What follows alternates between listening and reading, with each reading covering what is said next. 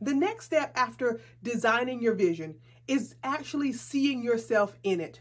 A lot of times we want to grow and be successful, but we haven't defined for ourselves what success looks like and what success feels like. So how about we get a little more granular? Does your level of success have a specific amount of money in your bank account? Does it have a specific home? Does it have a specific location? Does it have the people around you that are going to support you? And mostly, what does it feel like? You know, you hear a lot of people talking about manifestation these days, and what they're saying is light travels on frequencies. What you're hearing travels on frequencies. You're probably watching this on an online system, right? The internet or cable, and that's coming through an internet system or a frequency. And so we're saying, you know, what would it mean for me to feel like the person that I'm growing into right now?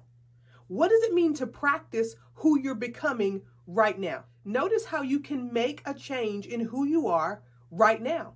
What can you do from where you are with what you have today that would actually increase the frequency and the feeling of you living the vision of a life you would really love?